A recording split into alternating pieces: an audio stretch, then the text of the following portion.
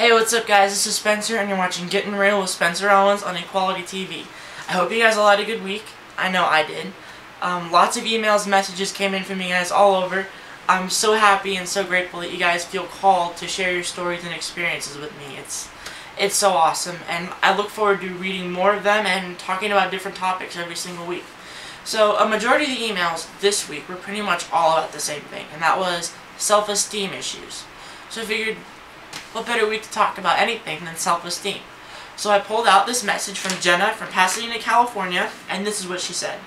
She said, "Hi Spencer, my name is Jenna, and I first want to say that I am so glad that you are doing this vlog." Thanks Jenna, it really means a lot. I'm having a good time. Well, here's an issue I have been having all this week. Self-esteem. I know this is a really silly example, but just recently I got my hair cut. I had really long hair before, and I decided to go pretty short. I have never had short hair before, but I really love my new hairstyle. When I went back to school, everyone was making fun of me, and some of them were saying I looked like a boy. My hair is not that short, and I know I don't look like a boy. It just bums me out that these kids have to be so mean. The first day I went home, I just cried. Spencer, how should I handle it? Well, Jenna, what do we know about bullies? Bullies feel bad and insecure about themselves, so they want to try and tear down others who feel secure about themselves to take away their power to make them feel like they feel. No, it's not right. I don't agree with it. It's not cool at all. And I've had a similar experience to that. I had long hair as well. It was down here, and I loved the long hair. Like, I was happy with it. I could just, have it wet, just shake it out and just go, and I'd be completely happy. I was comfortable. I was everything with it. But then people started calling me, shaggy, and I looked like a hooligan and a punk, and I didn't look good with it. And it kind of shook me up a little bit.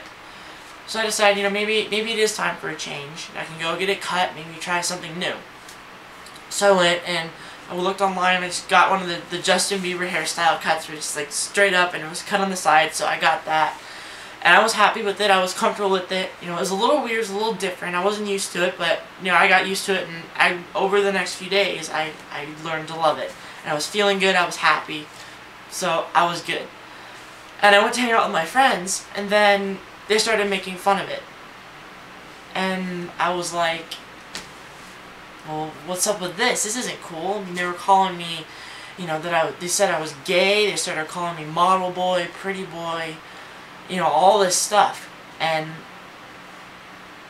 the reason why I got rid of my long hair was to get rid of all that negativity. But now when I try and change it, I still get negative back.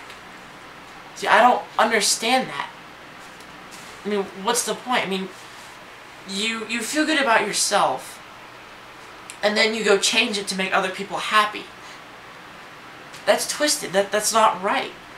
We should be able to feel comfortable in who we are and not care what anyone else thinks. When are we going to stop that? When are we going to stop letting society define who we are as human beings and individuals? And the thing that kids strive for now is they want to fit in. And they try and fit in with the society, but society is bringing us down. We're trying to fit into the very thing that's tearing us down to the ground. And that's not right. And over that time, I started, thinking of ways that I could help myself grow from that and feel better about myself. So I sat down, I was just thinking, and I knew that I had to be myself and not care about what anyone else said. So I did just that. And no, it's not easy. It's not just like, you can wake up one morning and, you automatically feel good about yourself. It takes time, it takes work, lots of work, and it takes earning your self-trust and knowing your self-worth. You have to know deep inside that you're worthy of yourself and worthy of this world, and not let them decide whether or not you're worthy. Every morning I would get up, and I still do this now. I still deal with this issue now. I get up, I go into the bathroom, and I look at myself right in the eye and I say, "You are perfect exactly the way you are." And it works. It's definitely worked. I'm still dealing with it, but I'm definitely growing and feeling better about it. And this just doesn't have to do with hair. I mean, you could be, self-conscious about anything. You can be self-conscious about weight, height, the clothes that you wear, anything. And that will still help. I mean, I even got made fun of for the clothes that I wore. I mean, I had this really cool pair of purple skinny jeans. Okay, now, where would you ever find purple skinny jeans? I couldn't find them anywhere. I loved them. I would wear them out. I loved them. I felt comfortable in them. I wore them with like this black pair of Vans, and I felt so good and so comfortable. Then guess what happened? I got called names.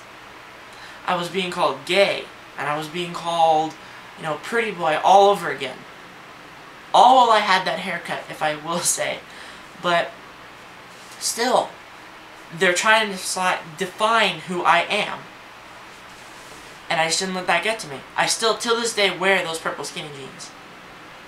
But, so, it's all the same. Bullies are the same, problems are the same. We all have the same self-esteem issues in some way. And I think it's up to us to change that. If we can all stand together as human beings and souls representing who we are and not what we want to be, I do feel that this world could be a better place. I think if we all felt good, then a lot of problems would change in this world. And Jenna, just keep your head up and believe in yourself, and I'm sure your haircut looks amazing. And as long as you're happy with it, doesn't matter what anybody else says. I'm Spencer. Thank you guys so much for tuning in this week. I look forward to hearing all your messages. Have a good week, guys.